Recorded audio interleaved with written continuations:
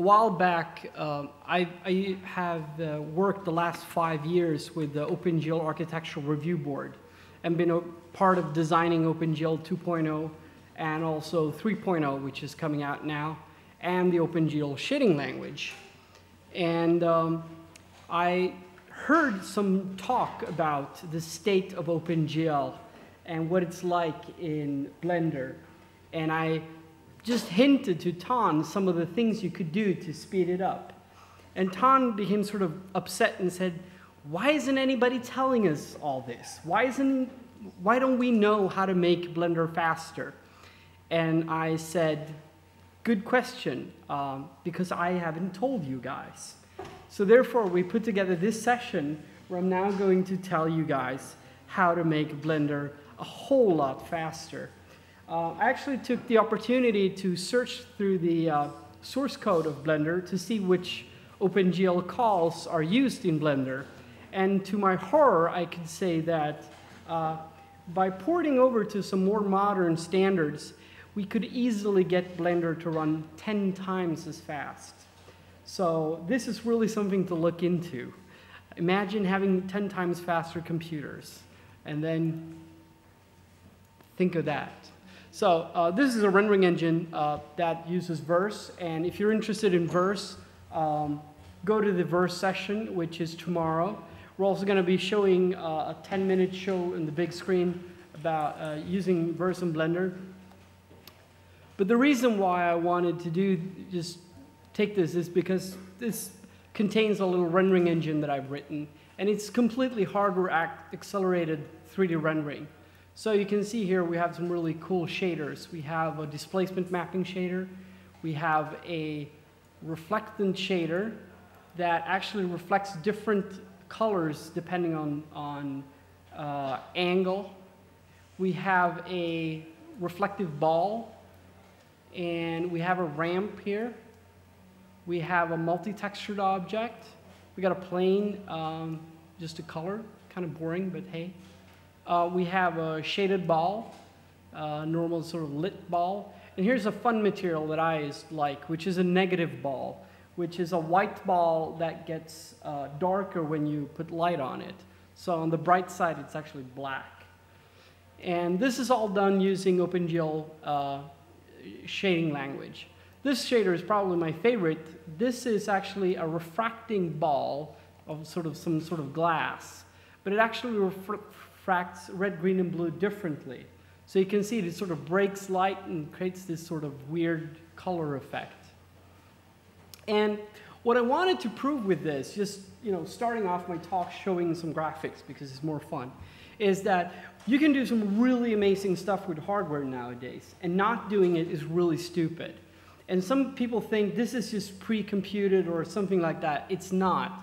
Let's actually do something. Let's click on this ball, and here we have a schematic of the shader. You can go into the shader and say, okay, I want to change the color of it. And it's all real time. And let's add some more stuff. I can't read from here. Where are we? There's actually a new function I'm going to use. It's just right here. So now I can do multiply by another color, which is really boring. Let's actually jump out of this one because it's such a boring material and have a look at, for instance, this one. It's more fun material. So here we have a light that is multiplied by a color. I'm getting some feedback here. Okay, so I can change the color of the sphere. I can add some color in here, over there. Actually, that turned out to be multiplied. But I can now have sort of an ambient term here. Let's change that one to add. Now we got a super ugly green ambient term, so let's pull that one down and make it sort of a bluish hue. Okay, so now I have a back which is sort of, well, it doesn't really get black anymore because we have this ambient. Over here we have a material that has a ramp on it. The ramp, it looks like this, but I've set it to a mode that is just stripes. So let's change that to something more fun. Let's change it to linear. And we'll see this get sort of smooth surface. And go back in our view and see, well, that's looks a little bit better. Let's see if we can just clear the, here we can look at the displacement mapping. Let's have a look at that material. I'm going to try to position it on screen somehow, like that. And now we can look at the, I think this is actually the displacement map. Yeah. So I can start modifying the displacement map. And you can see it's all real time as well. So, wow, this is a negative one. Cool. Well, that's just my short demo of what's possible. So, starting to look at OpenGL more seriously is really, you know, beyond just drawing lines and polygons on screen. You can do some amazing stuff. So now I'm going to end my fun part. I'm going to talk about the boring parts. So I'm actually going to quit the entire machine. You can turn off the projector even. So I'm going to bring out my notes, which is my second laptop. I have two. So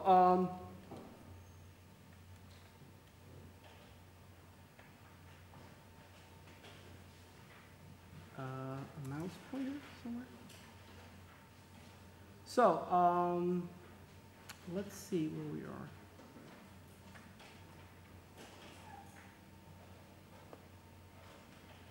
There we go. So OpenGL has changed quite a lot over 10 years.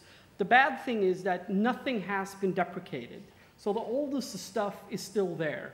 And the big change is that back in the days, drawing was really expensive.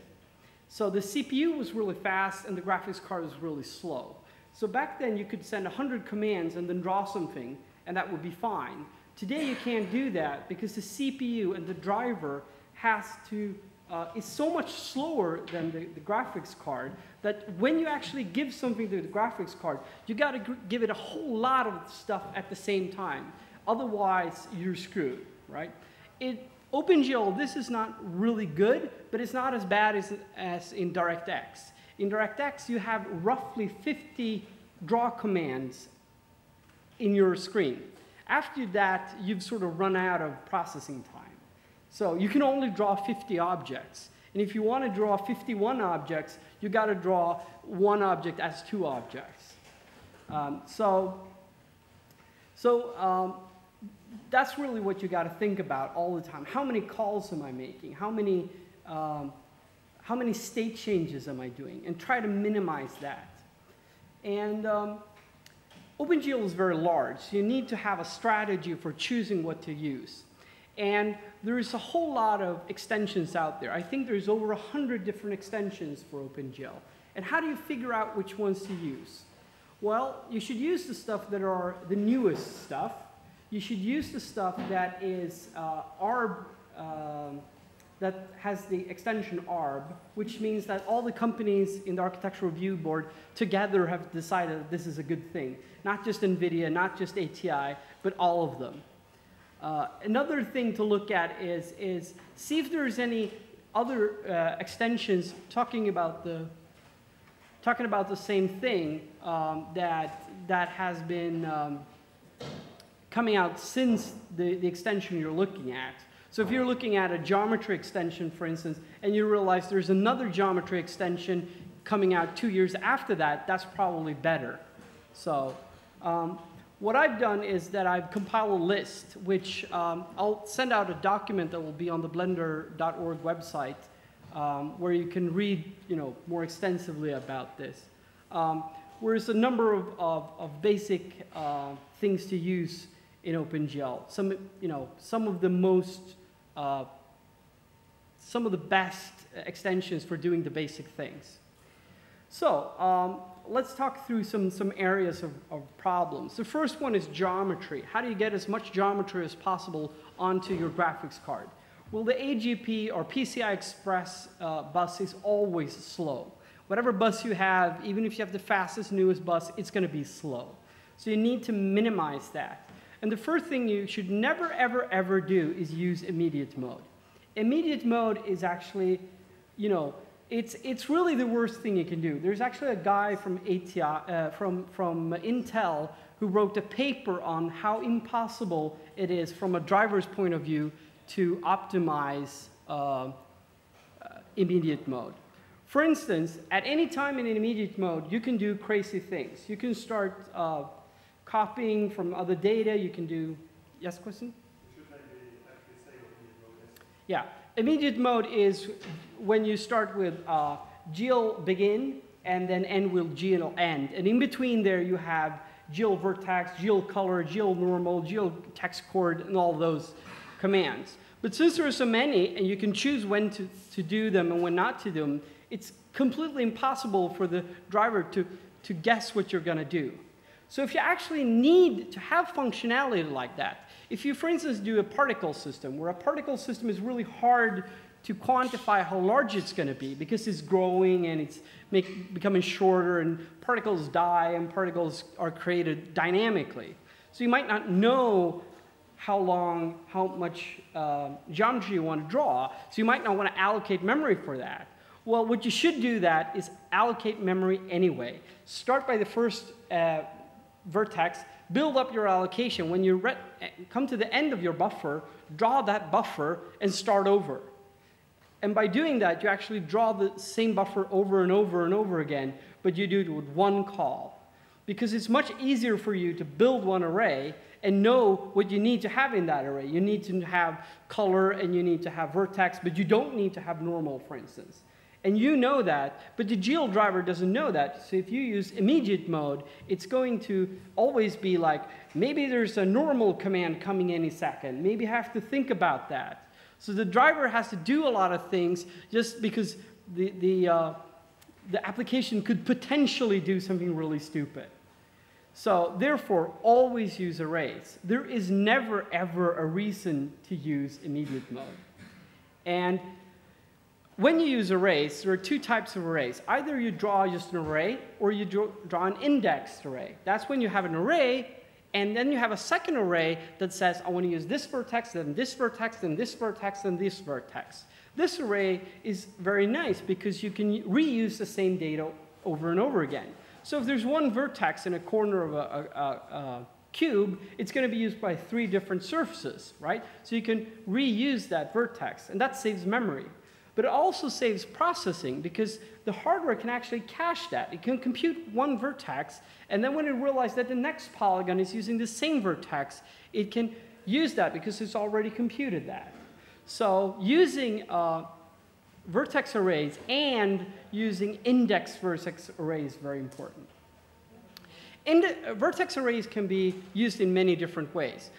If you have a color array and then a vertex array, you can either have 2 separate pieces of memory and say, here's my vertex array, and here's my color array, and go draw. But what you can also do is give little gaps in these.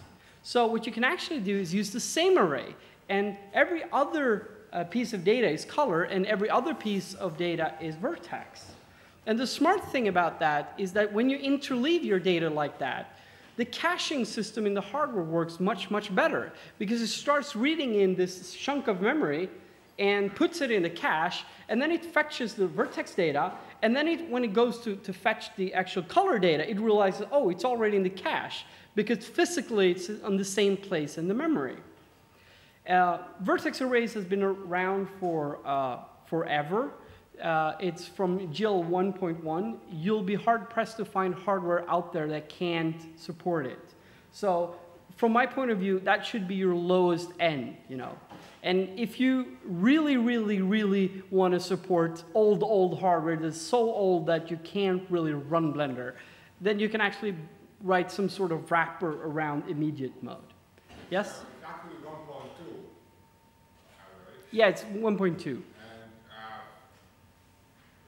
6 years ago, you could still find quite some hardware without it.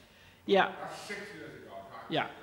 I would say that 1.2 was out at a point where graphics card started to appear on the PC. Before that, version 1.0 or 1.1 was weird graphics stations like, well, you know, HP stations and Evans and Sutherlands and, you know, things we don't know about anymore because nobody has them, right? Any NVIDIA card, you know, NVIDIA wasn't around when, you know, 1.1 was out. ATI wasn't around by then. So any card that, you know, you would know of has these features. So, yeah? How about the graphic chips used by Intel, for example, the onboard video chips? Yeah, they are the same. Because I've only heard that they don't support certain features, right? They support these features in the API, but they don't always have all the things in hardware. But the drivers are still doing it. And it's actually not trying to make the hardware go faster. It's usually trying to get the driver go faster. Because every time you do something in GL, if you send a vertex, you might send a vertex at any time, right? Outside a begin and end call. So every time you call that, it has to start by looking at in what state am I? Am I inside of a begin and end call? It might be a completely stupid thing to, you know, call it outside of those two, but it still has to check. It still has to throw an error if you do that. So that means that it has to check all these states. That is completely ridiculous. That never happens. But it says in some spec from the 80s that if this and this happens, you have to throw an error. So it has to have that error mechanism built in for all these commands.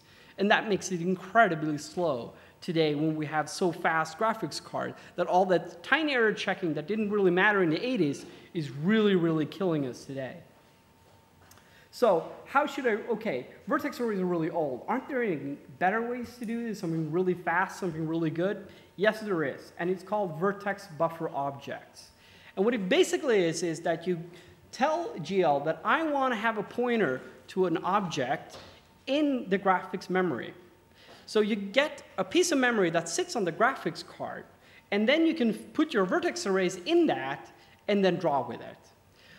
The negative side of that is that it's a bit slow to actually read and write from that memory. It's because you have to send it over the bus. But once you've sent it over the bus, it's over there, and you can draw with it 1,000 times, and it'll always be fast. When you actually bind a vertex buffer, there is this tiny problem, and that's that binding a vertex buffer can be slow. But since you can have a huge memory buffer, and then say, I want to have one array for one object over here, and then one object over here, and one object over here, you can actually just have one vertex buffer that's really large, and all your objects are mapped inside of that, and you can make some memory system that keeps track of that. So allocate them in really large chunks. And if they become too small, free them and allocate new ones. And that's how you easily just handle large sets of data like that. Things to think about when you, for instance, do a blend or something like that in Vertex. Say you want to have an arm, and it's influenced by this data and that data from this bone and that bone and this bone. And you have a lot of envelopes and things that contribute to one single vertex, and you want to know where that is.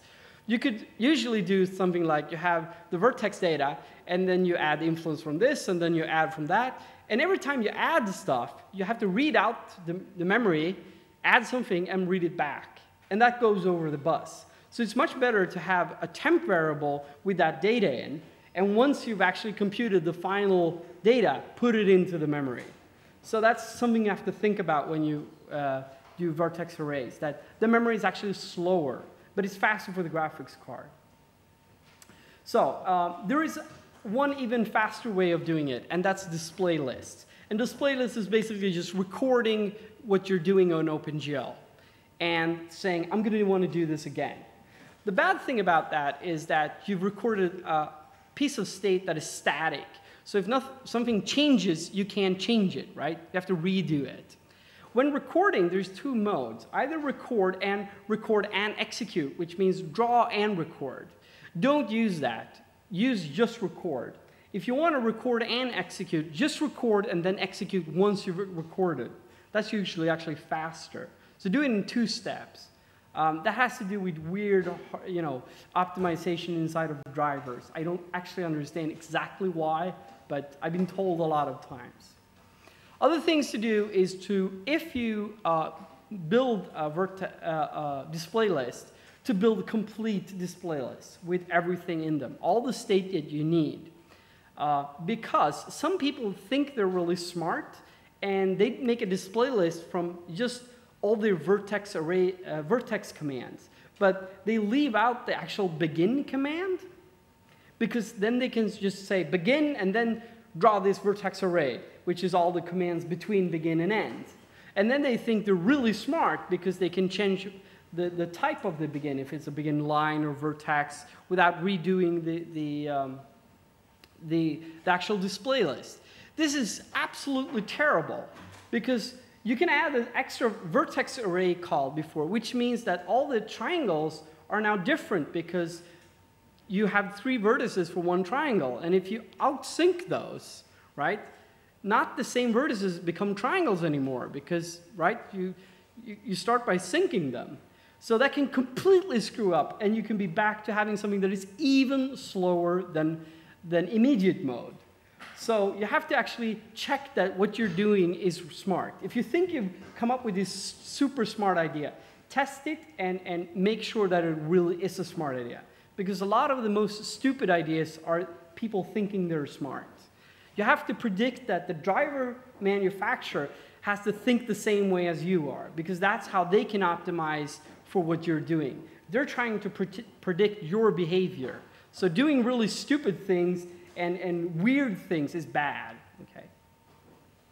So next I'm going to talk a little bit about shaders.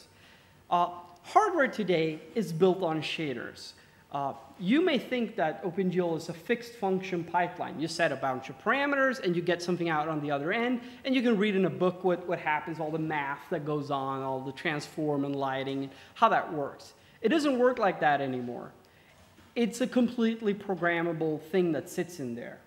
And that means that not programming it is actually a waste of cycles, because it has to go through a very complex pipeline that maybe doesn't have to be as complex, because you might want to do something else. So specifying what you actually really want to do makes it faster. So more freedom, more programmability, and faster performance all in one. So this is really a win-win situation.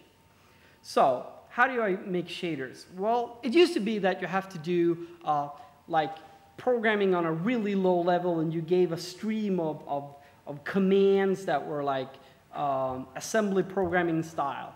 And that's pretty much dead. So don't do that. There's a beautiful shading language called the GLSL, which is the GL shading language.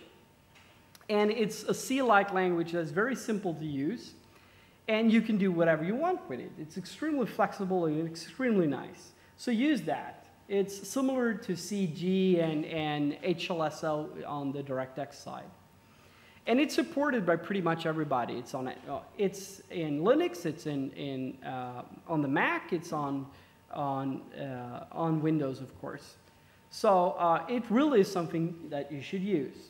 And what I suggest doing is actually build a system where you can compile your own shaders. Because one of the great things about the GL shading language is that the compiler is in the driver. If you use CG, you have to write CG in a file, give it to a compiler, which is a command line tool, and you get out some piece of data, and then you give that state to the driver and says, draw this. But in GL, you can actually give a pointer to the text in the program when the program is running. So you saw my demo over there. I'm actually generating the source code for those shaders by building a tree. So the tree I'm building is an artist's representation of how they think about materials and things like that. And then I have code that takes that and makes it into source code in GLSL, gives it to the driver, says compile this, link it, and now I want to display this object with this material, with this shader. And then you can see it in real time. So the shaders you saw that were not written by me, I wrote a program that wrote the shaders. And that's a really good approach for making programs that are extremely flexible and extremely fast. And that comes, here we come to an interesting point. A lot of people think when they start writing shaders, they write one uber shader. And an uber shader is a shader that does everything. And then you have a bunch of if statements in it that says, well, if I want to use a colored shader, do this. And if I want to use a lit shader, do this. So I have if statements sort of branching out to different types of shader that I want. And then I compile this one shader, and all I have to do is set some state that sort of, I built my own state machine, basically, right? With switches where I want to have them, and I can just do everything. This is really bad, because what happens is that the switches take a lot of time. And it's much, much better to say up front, I'm only going to do this. Here's the shader for it. And when I'm going to do something else, I'm going to give you a different shader. So it's good to have many, many shaders instead of having one shader or few shaders that can do everything. So for instance, a good example is how many light sources should you compute? Well, you might want to have a parameter in your shader that says how many light sources, and then you have a loop that goes through all the light sources and compute each and every one and adds them together.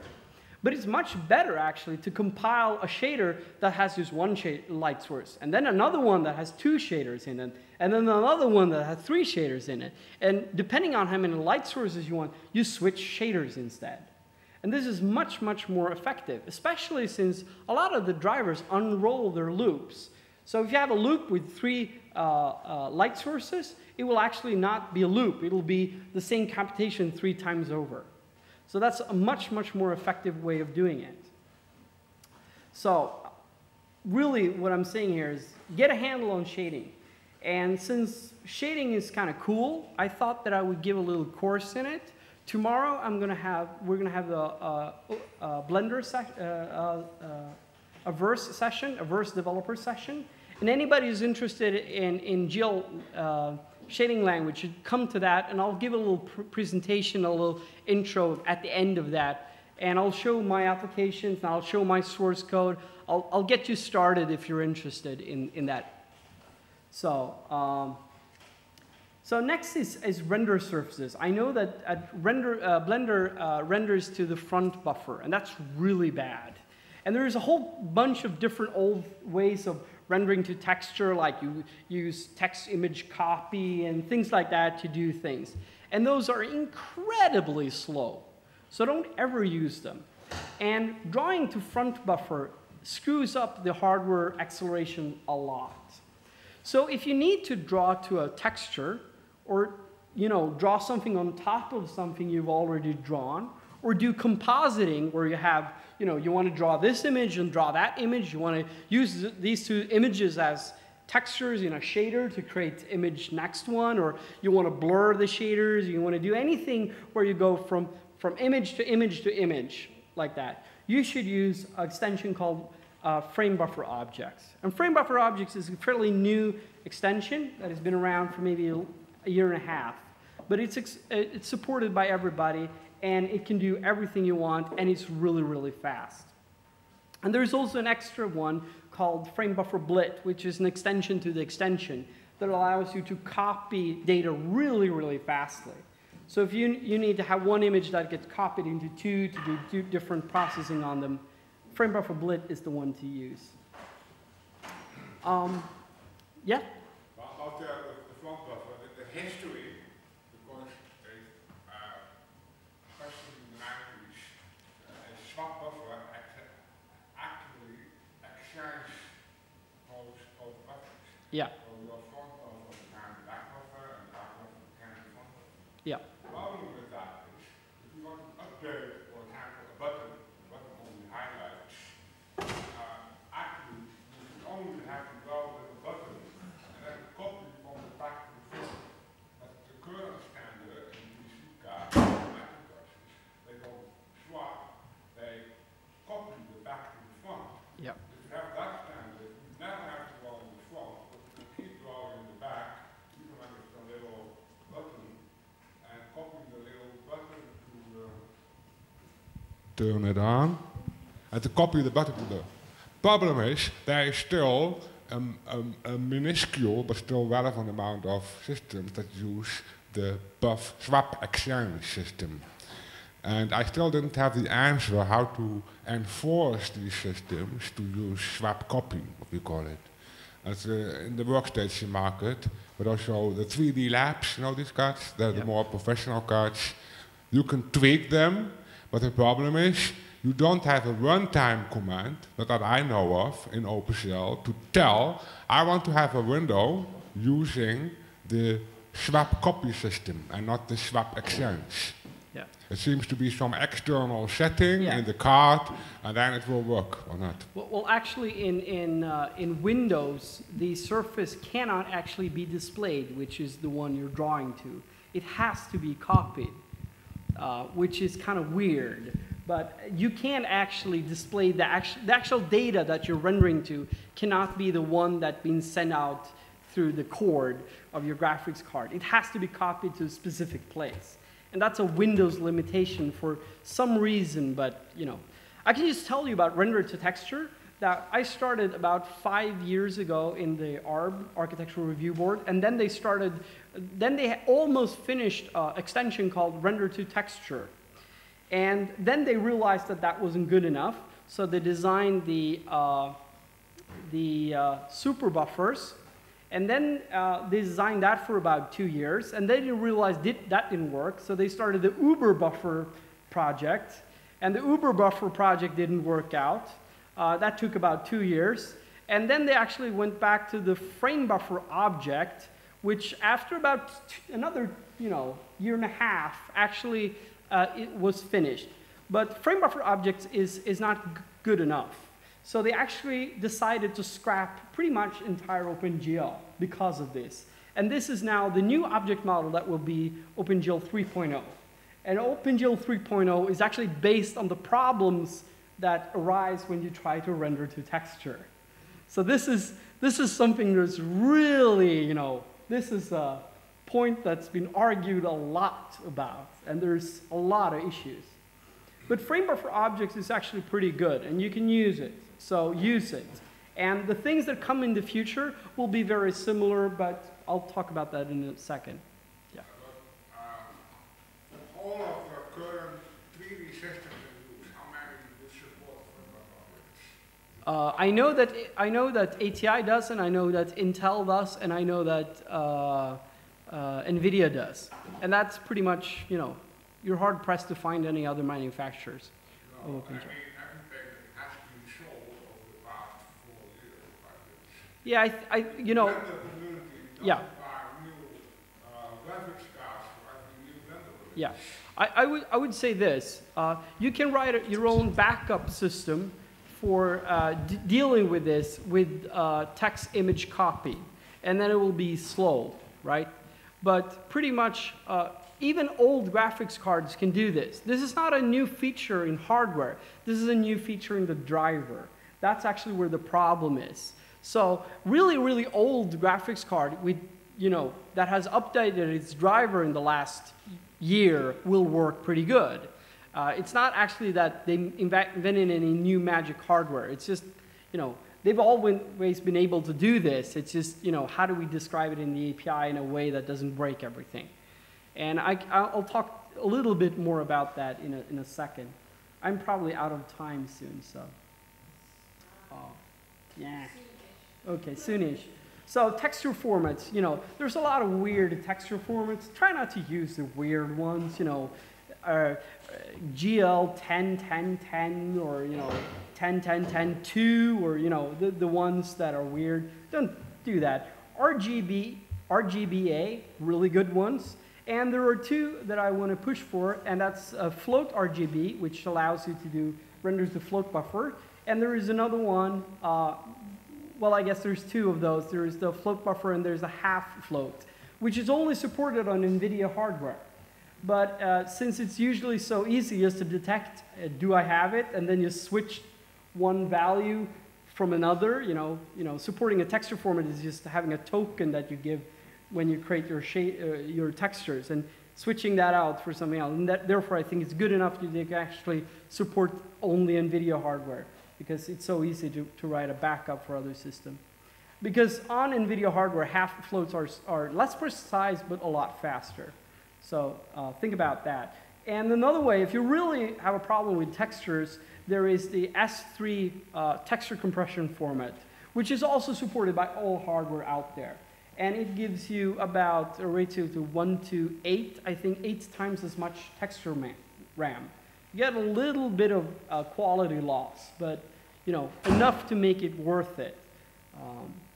So quickly, I want to go through a list of caveats and things that you might miss. So for instance, don't use feedback mode. I know that Blender does, and feedback mode is the ability to read back things. There's no feedback in Blender. Good. Okay.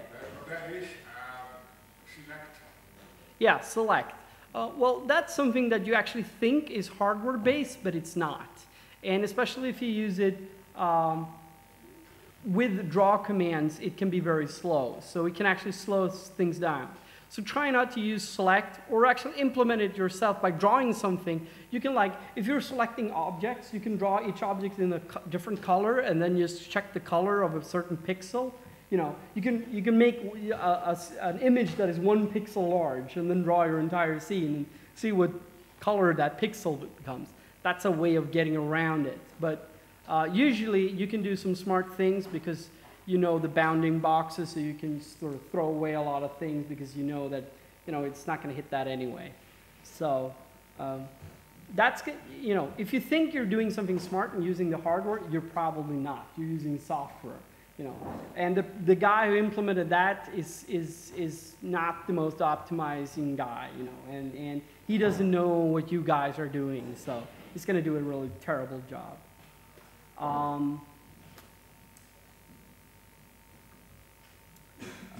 Let's see, as few calls as possible. We talked about that all the time.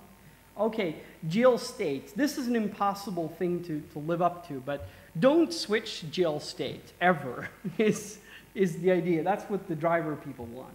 But some state is more expensive than other states. And the things I want to mention is switching frame buffer object. What you're drawing to is usually expensive. Switching a vertex buffer object is usually expensive, where you take your data. Switching a program, if you're using shaders, is usually expensive. So you might want to sort for that. If you have 10 objects that are drawing using the same shader, draw them all at once, and you don't have to switch back and forth. It's not always possible, because the rule is also that you want to draw from close to far away. Because if we're drawing a pixel, and then you have Z buffer mapping, and then you draw something behind, the hardware can actually figure out, oh, this is not going to show up because there's Z buffer. So then it doesn't have to compute that shader on that pixel.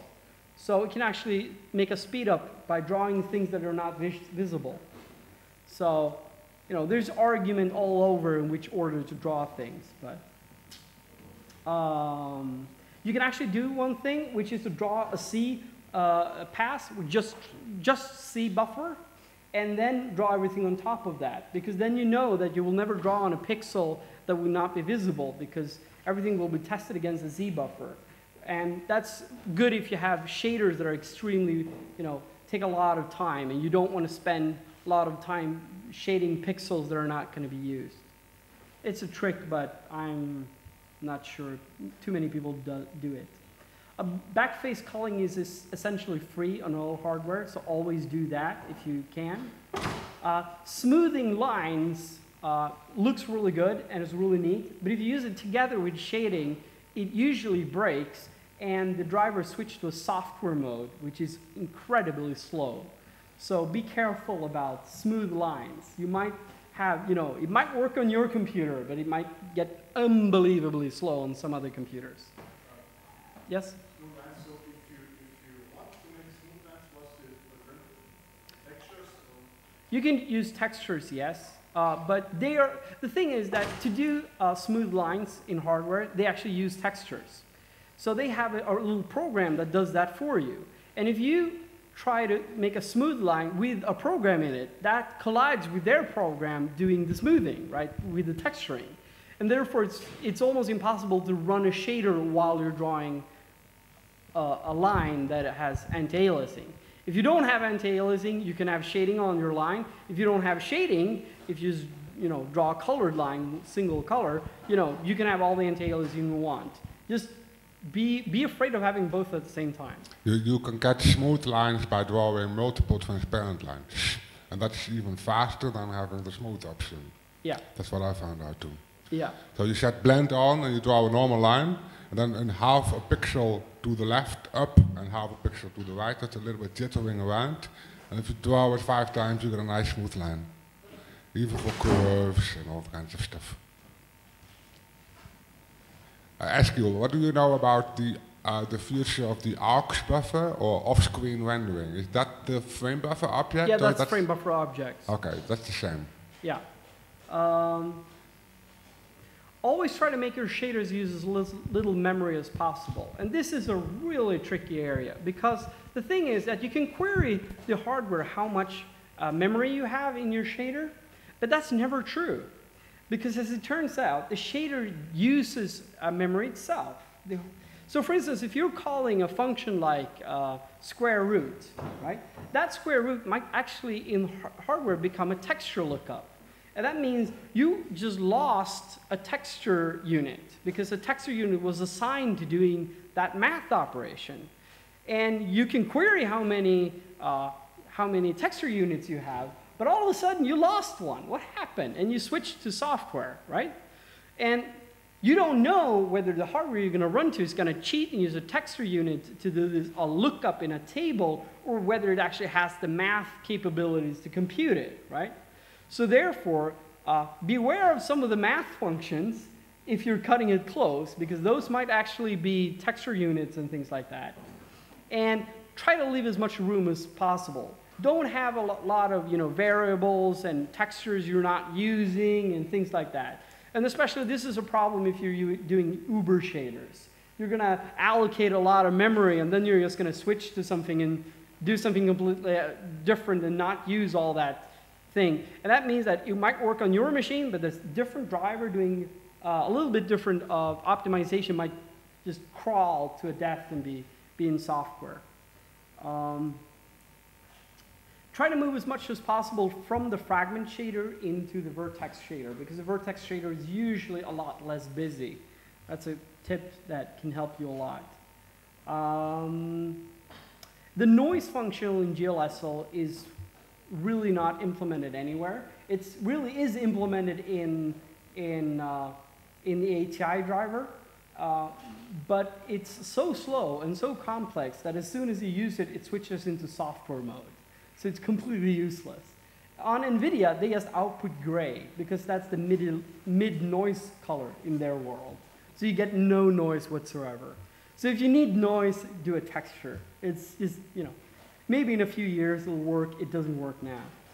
So another thing, if you're unsure about what you're supposed to do, talk to NVIDIA, talk to ATI, talk to Intel, and talk to Apple. Apple writes their own drivers. If you are buying an ATI Mac, you're not getting drivers from ATI, you're getting them from Apple. And that's kind of strange because, when you're buying a PC, you're not getting the drivers from Microsoft, you're getting it from the hardware guys. But on the Mac, it's like that. So, exact same circuitry might work differently on a Mac on a PC. Yes? Actually, ATI does write their own Mac drivers. You just have to download them separately. So they have drivers team and OpenGL developers that are pretty cool. But they do answer questions. At least that's not always the case with Apple. So yeah. Well, I found some problems there. So there is a GLE debugger that is very useful, and if you talk to them, you can actually get free licenses for a year for non-commercial. I've already talked about them about Blender, and they would love to give to developers using Blender. And you can also send the actual software to the hardware vendor to make them do profiles on it. And then they will tell you exactly what you're doing wrong. I would start working on Blender before I do that, if I were you. And of course, always profile. Quickly, do I have a few more minutes? 30 seconds. That's no way I can. Can I have 5 minutes, please? Okay. Well, this is really impossible. But next year at SIGGRAPH, there's going to be OpenGL 3.0. And short what OpenGL 3.0 is throwing away a lot of the basic structure of OpenGL and creating a new API. And what it allows you to do is have immutable objects, which means if you create a texture, for instance, you create it with a size and a format, and that can never change. You can never make a mess of it. You have to delete it and create a new texture. And the same goes with programs. If you create a program, you can't change the code in that program. And that means that things that are bound in OpenGL can't change unless you unbound them. So for instance, today, if you have a frame buffer object, which is a thing that says, I want to draw to this thing, and then you point to a texture, which is the color buffer, and then another thing, which is the depth buffer, and then you draw to this thing. And you can validate this thing and say, do these two fit together? And it says, yeah, it fits together. But then just when you're supposed to draw, it has to check that all over again, because maybe you took that texture and said, nah, just let's change the bit depths to something completely different. Because you can change it at any time. So that means that every time you draw with this, you have to check that you haven't gone around doing something stupid. And that's all taken away in OpenGL 3.0. So in OpenGL 3.0, you have a atomic create command, it's called. You have one call that creates an entire texture. And the thing you give to that call can't be changed, ever. It's set in stone. And that means that the hardware can allocate memory for it and put it into place where it should be, and never ever is the user going to mess with it. There's also a counter in it, which means that if you delete a texture that you're bound, that texture won't go away until you unbound it. And that means that the hardware doesn't have to be, every time you draw something, you have to check that all the bound textures are still there. Because today you can bind the texture and just delete it. So every time you draw with a texture, the hardware has to check that the actual texture is still there. And that's very slow. And that's all going away in OpenGL 3.0. So what I would do if I were building something today, which I guess I am already, is build for this way of thinking. Don't change your data. Create data, and if you don't like it, throw it away, create new data. Because that's how the driver is going to look, and that's how the technology is going to look. This is going to be out in SIGGRAPH 2007, and there's probably going to be more information on this at the Game Developers Conference. If you look at papers and all the notes from the OpenGL BOF at SIGGRAPH, you can find a lot of notes on how this system will work. But this is a major change in OpenGL, and it will, not really change feature-wise what you can do. It will just make the API a lot cleaner and a whole lot faster. So starting to think in those, in that area is a really good way of moving applications forward. I guess they're going to kill me if I continue now. So thank you. And please.